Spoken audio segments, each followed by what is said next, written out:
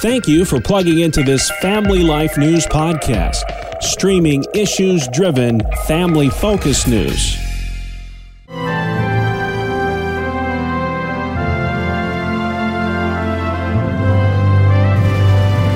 This is Faith Under Fire. Each Thursday on Family Life, we give voice to religious battlegrounds in this nation. I'm your host, Tracy Lynn. With us today, Dr. Charles Ware, Executive Director of Grace Relations at the College of Biblical Studies. Earlier this month, a mass shooting occurred at a grocery store in Buffalo, New York. The shooter was allegedly racially motivated. He killed 10 people and injured 3 others. Charles, would you tell us some of your own experiences with racism? Well, Tracy, there's too many to get into them all, but I'll focus on just one thing.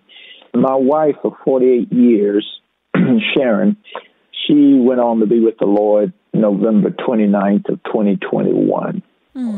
We got married and we graduated from a Bible college. I graduated a year before she did. And we'd gotten involved in starting an inner city church together. But some people discriminated against you because of what was perceived as a marriage of mixed races, and they were not in favor of that. Yes, that's definitely was the issue, and we've hit it in a lot of other places we've been, just that believing that races should be segregated. Despite what you witnessed and experienced yourself and your wife, you are now a proponent of racial reconciliation. I call it grace relations rather than race relations. Grace, I use as an acrostic, God's reconciliation at Christ's expense. And one of the things I keep in my mind is that I have been saved by the grace of God. I am a sinner. I was headed to hell.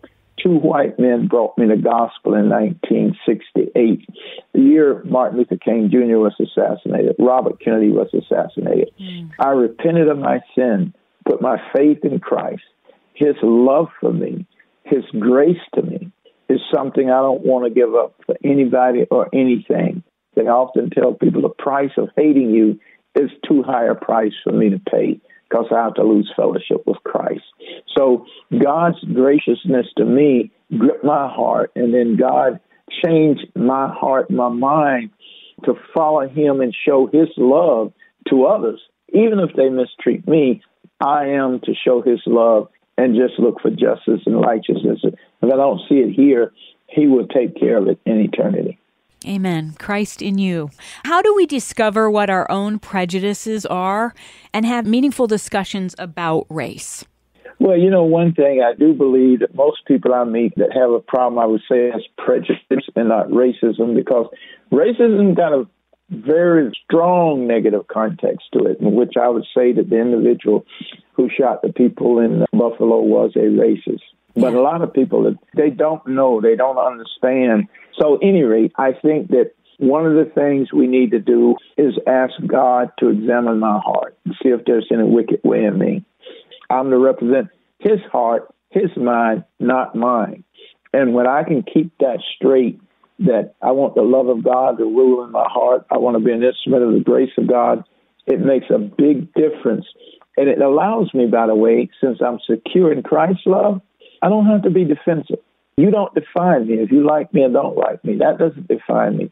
Christ defines me, and I'm an instrument in His hand. So I can listen to people, try to understand where they're coming from, their hurt, their fears, their misunderstandings, and I can lovingly, without anger and revenge, speak back to them. And I've been shown some areas in which I'm prejudiced or have been prejudiced against whites or others. So I try to look at things from that way and let God speak to me and reprove me, and I try to grow as I enter what I call respectful conversations with people. Excellent point.